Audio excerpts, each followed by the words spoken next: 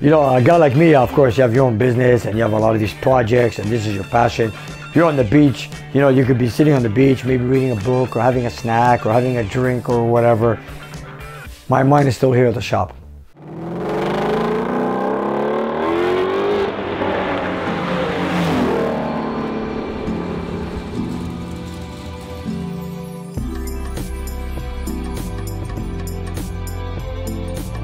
It's a quiet weekend morning in the industrial park around Nick's garage.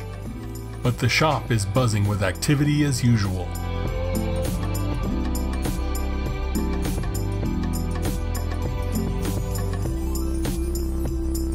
Vasilis is enjoying the sunshine as he works on a '69 Mustang that has been off the road for a while.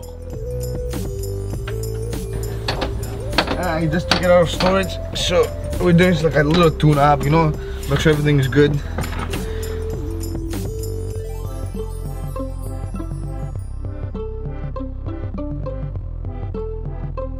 With some fresh plugs in the beautiful Mach 1, Vasilis heads out for a quick road test.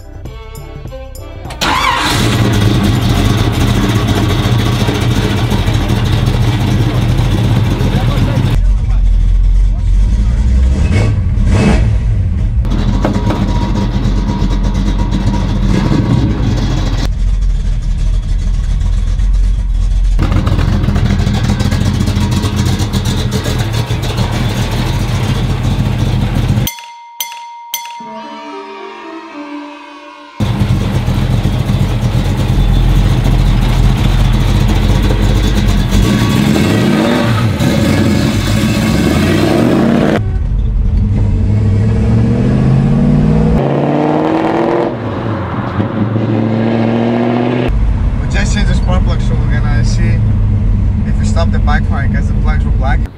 I'm a guy that likes rare cars, and this is something that we don't see every day. It's a clean Mustang, you know.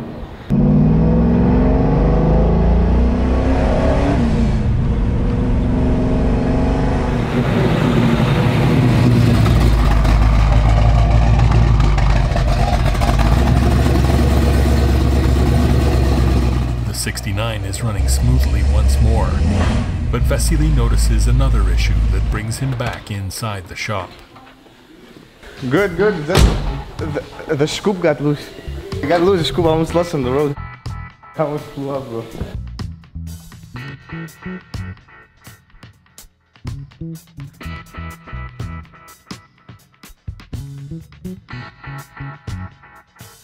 There we go.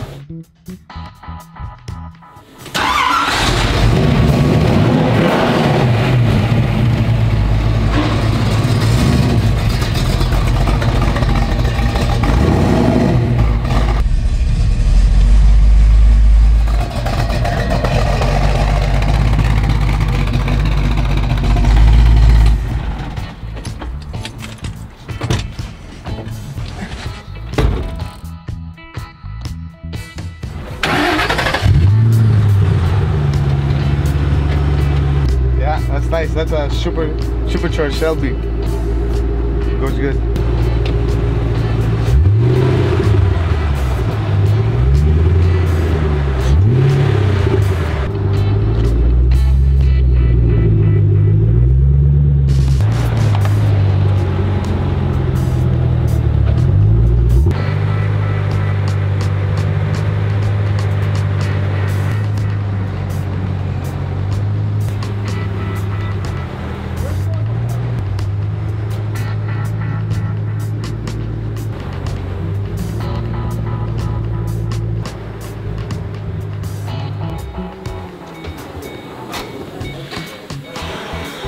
Hot.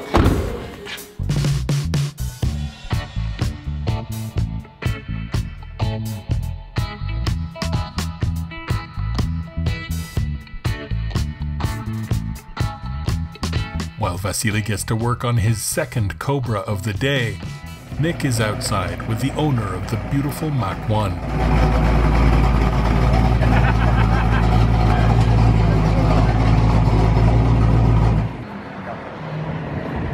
There you go, 1961 Mach 1. Ain't she a beauty? Julian has so many cars that he's got to get used to the shifter on this one because he drives so many different cars, he's got to get used to it. And he doesn't drive them very often, so Julian, you're going to get used to it, don't worry. It's a little scary now, Nick. You did too good of a job, buddy. You're too much, man, you're too much. After showing Julian that his Mustang is scary fast again outside the shop, Nick takes him inside to see a gorgeous Chrysler 300 with a freshly changed rear main seal that gave Nick a hard time. Usually I take 4 hours, right? Okay. In this engine, we took almost 10 hours. Because on this block, for some reason, something jammed on the upper half of the seal, and I couldn't get it out. 10 hours? Yeah, I only charged him 6 hours. But I only removed the main caps on the crank. Why did you have to take off the main caps? To drop the crank, to give me that clearance to move the rear seal. Oh. It was a pain in the ass. It took us almost 2 days.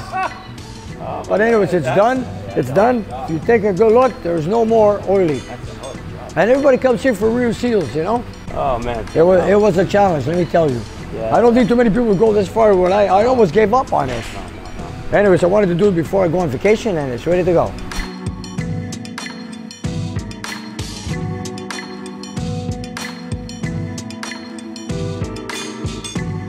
What we've got here is a Chrysler 300, 1967 convertible.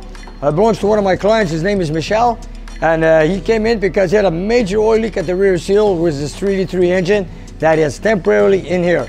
He has the original 440 that comes with the car as a matching number, which he plans to put back in the future. But in the meantime, he wants to drive it with the 383. And my client here has a few of these cars, and of course this is one of his favorites, I believe. And he loves it. He keeps it in top shape with a black interior. It's automatic, keeps it clean, drives well. And of course right now we're going to take it for a ride. But we're not going to put the top down, we'll just leave it the way it is. That's how he's going to pick it up. So I'm just interested to take it for a ride and see how it goes. And back in 1967, I don't know if people know, Man in His World was here in Montreal, Canada. And of course, this is the car that was built in the same year with the Expo 67 that we had here. And this is the original color. It's like a cream yellow color. That's the way it came from the factory. I love the rear tail lights. It's different from any other Newport or Chrysler New Yorker. Look at it. This is beautiful. Check it out. And this is in great shape. All the chrome is nice. Everything's perfect, nice and straight. It runs well, it stops good. The chrome is all there, nothing's missing. And you can't ask for much more than that. We spent quite a few hours on the rear seal because it was a rope seal that did not want to come out of its place. So what I had to do is I backed up the transmission. And of course, we took out the rear retainer. I even took out the main caps on the crankshaft so I can just drop it with the connector rods attached with the pistons, of course. I took out the main caps on the crank. I pulled it down 1/4 inch so I could take out the rope seal so I could get the rear seal done, because the new one that goes in is a 2-piece Viton, which we had done. But it took us some time. So now we made some tests there last night after I finished the job. Everything went well. And all I want to do right now is take it for a nice drive on a beautiful day. Don't you like these old cars? Big, heavy doors. Look at that. And of course, look at this. This is the 60s. Look at these dashes. They're so big. They're so beautiful. It's got a vacuum gauge on the console, automatic on the floor, bucket seats for a big Chrysler 300. Same thing as a Newport, New Chrysler, whatever. Chrysler New Yorker, Newport, whatever. They're all the same, but this is what it is. Beautiful. Of course, it's got 120 mile per hour speedometer. It's got the full gauges. Well, it doesn't have fuel gauges. It's got the alternator gauge, of course. And what I love best, it's got this clock. I always love those clocks without being digital. You can see them at night, at day, no matter what. But this is what I like about these cars. And of course, now we're going to take it for a spin. It's got tilt steering, which is beautiful. It runs, it stops. It's got, look at that, power disc brakes, big brake pedal. That's the way it came from the factory. And right now, let's take it for a ride. Okay, let's get going. It's for a nice drive.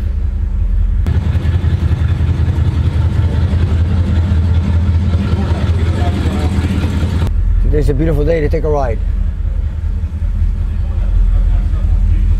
Nick, it looks good with you, man, that car. Good. Godfather. Yes, sir.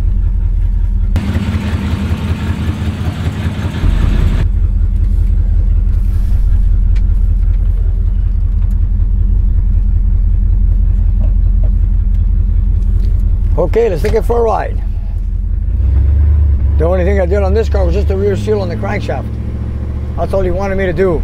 I'm just taking it for a joyride. I already took a test this morning to see if the seal leaked, but it was all good. But right now I'm just taking it for a ride to show you guys what this car is all about. It's just a big Chrysler 300, 1967, with a 383 temporarily in it when it came from the factory with a 440. But you know what? I do a lot of muscle cars, but lately I've been having a lot of classics. I remember a few weeks ago, I had a 51 Chevy Deluxe, had a 55 Chrysler New Yorker, and a 56 Chrysler Windsor, all in 1 week in my shop. And now I got the 67 Chrysler 300. So not only do we do a lot of muscle cars, I do also many classic cars. But then again, you know, they're old V8s, they're old cars, and this is what the whole city knows me for. Old cars, carburetors, you know, nothing electronics, you know. When you want to play with points, you want to play with carburetors, you want to play with six packs, they all come to me. And you know, this is what I'm all about. This is what I like doing. And of course, I enjoy driving these cars. And right now, I'm just driving it for my client to show them that the rear oil seal is okay. But in the meantime, let me just enjoy driving this thing for a little bit.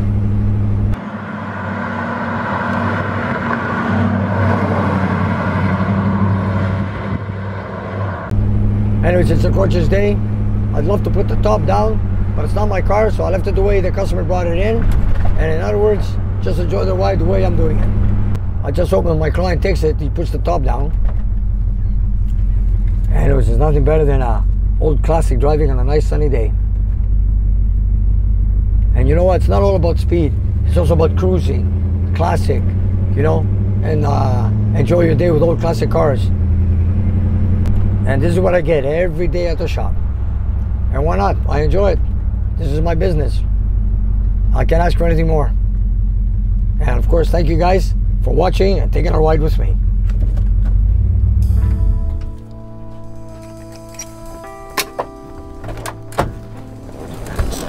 And there she is, Chrysler 300. What more can you ask for on a beautiful day to drive a convertible?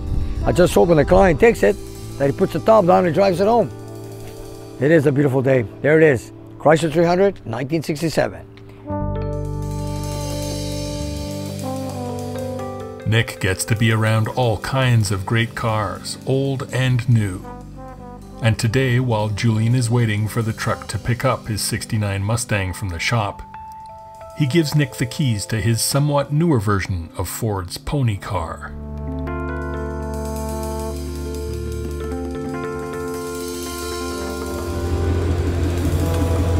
Nick driving a GT350R.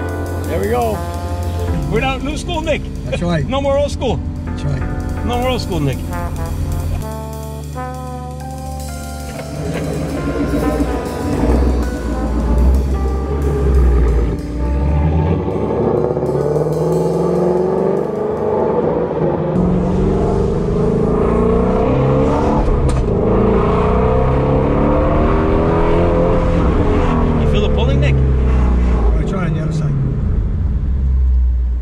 Honest opinion, right? Yeah.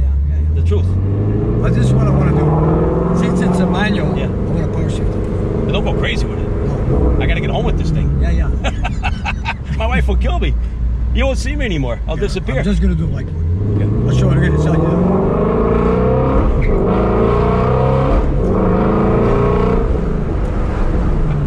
No, I don't want to kill it. I want to power shift ram it, you know? But wait till it gets...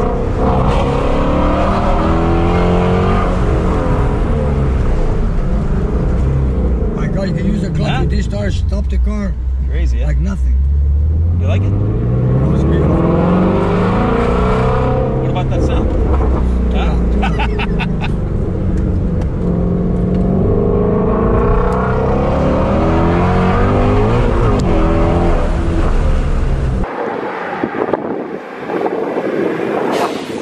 There you go. GT350R Shelby. So, thumbs up? Thumbs up, Nick? Thumbs up on this one. Nice ride. He likes it. Nick likes it. Okay, we'll just put it on the side now.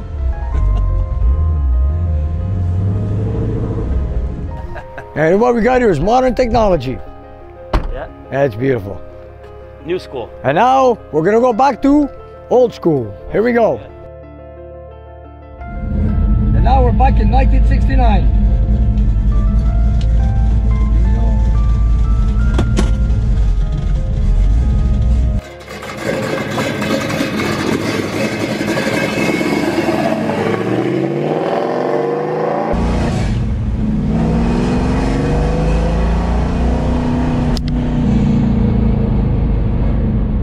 There's an old car for you, the weather stripping coming loose at speed.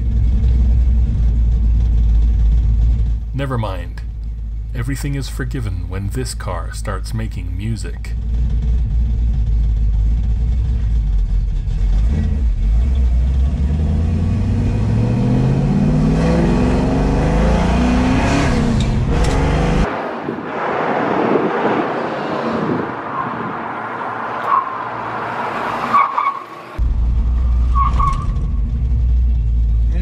Back in 1969. Spin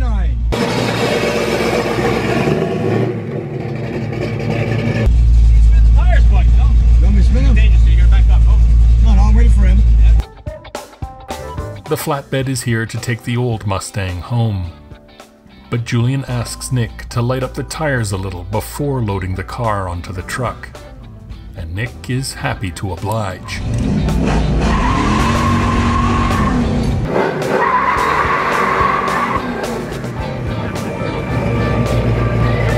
First on race day, buddy. First on race day.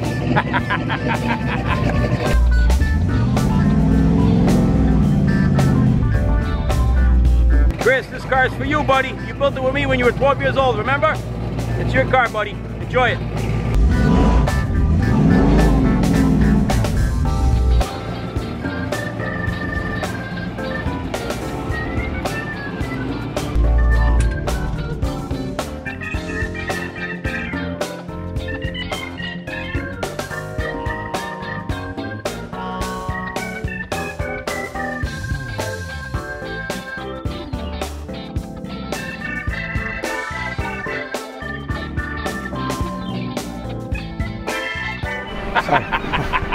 Okay, take care, Julian. Enjoy, eh?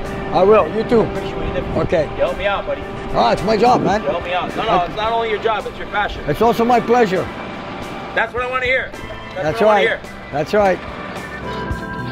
There are beautiful, desirable cars on both sides of the old school, new school dividing line. And Nick loves them all. But his real passion is for the engines that make them go. Nick has plenty coming up in that department as well.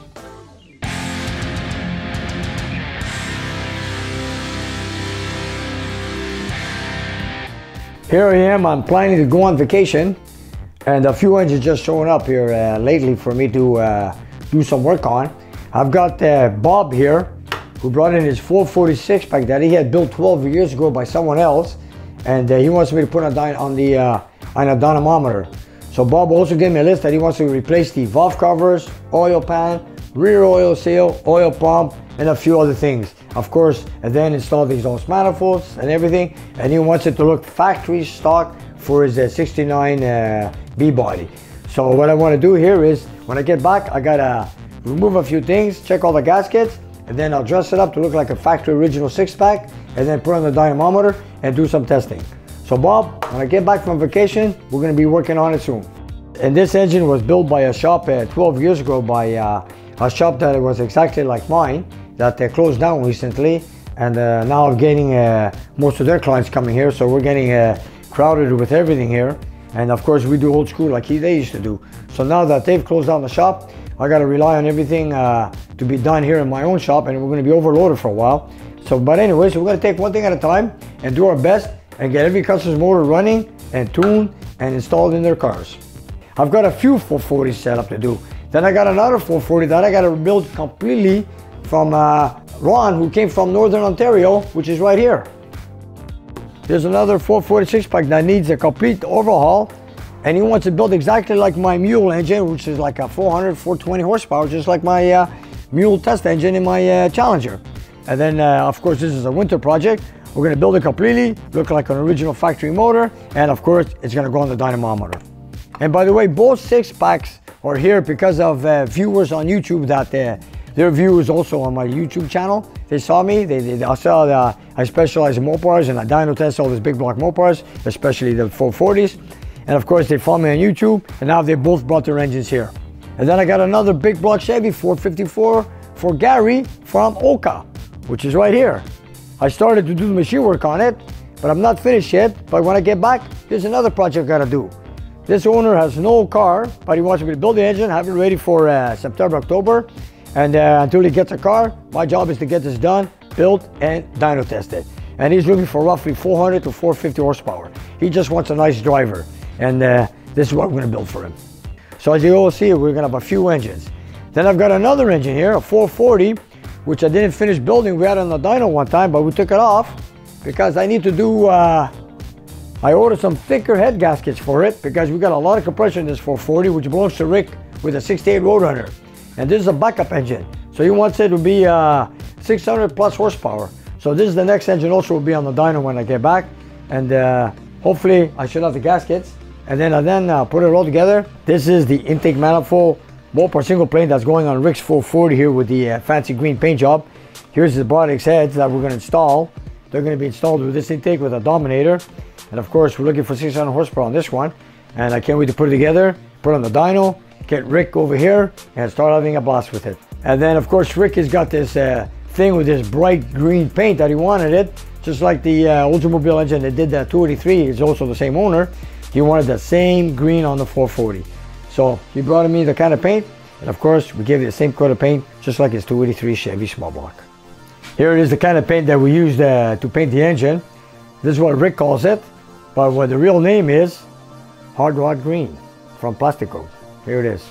Then I've got a 3/4 assembly on a 455 Buick for Alex, right here. I've got this one ready. I've got the push rods that came in. I've got the valve train, and I'm ready to put this on the dyno in a little while. But right now I'm just waiting for a customer to come back in late September so we can continue on it. So then I could set this up to go on a dynamometer. This is a Buick motor that Alex wants to build 500 horsepower plus on a 455 with a set of aluminum heads from TA Performance in the US. So he's got them, he sent them here. I did a little porting work on it. Then of course we installed them on his block, and it's gonna go into a 1967 Skylark. And that's Alex's dream car. The only thing is, I'm just waiting to get an intake manifold for it, but he told me, you know what, Nick, we'll wait until I get back. He's on vacation also. So, you know, when we get back in autumn, we're gonna see what we're gonna do with it. And, of course, I got two more other engines here. I've got Joe here with the 54 Dodge Royale pace car, 241 Hemi. I didn't work on it lately because I've had a lot of jobs to do, but I'm hoping to have it on very soon when I get back, because I need to find a way to adapt this on a dynamometer, because this is an engine from the 50s. And I know the car is under full restoration. It's going to take time. I know the car is not ready, so I guess I got time to work on it later on. And then again, I've got Mike from New York with his other 440 Satellite 66, which is here in the shop on the left. And this is the one we build up as a stroker to a 500 cubic inch big block Mopar. So when I get back, here's another one I got to put together. So we've got a few engines lined up, and I'll be looking forward to do a lot of work when I get back, because there's a lot of engines I got to finish, dyno test, deliver them, or install them, or whatever. But of course, I've done every engine. I try to finish every one of them. I do my best, and I'm a non-stop machine, and I'll do whatever I can. My body could be there, but my mind is here at the shop. But you know what? You got to spend some time with the family once in a while. So we're going to be on vacation, and then of course I'll be looking forward to coming back here to do all these engines and have them done for them as soon as possible. Of course, it's vacation time for everybody around the world, and I want to wish everybody who's going on vacation the same thing. I want to wish you guys all a good vacation wherever you're going, or whatever your trip you're planning for. I want to wish you all a happy, safe vacation. And don't spend all your money on vacation, save it for engine building.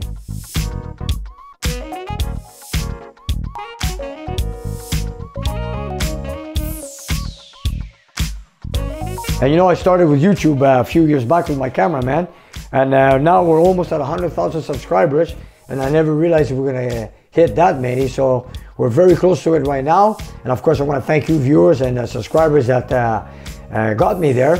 So there's nothing else I can say but a special thanks to you viewers and all of you that subscribe. And of course, please share and hit that button. And let's keep this going. Thank you all. And you guys, if you look down below the video, we have a whole bunch of merchandise that you guys can buy. So whatever you like, buy it, love it, wear it, and enjoy it. And help spread the word of Nick's Garage. And if you have some time, check out our Patreon page. We have extra content and you guys can watch it and take it from there. And we'll see you next time.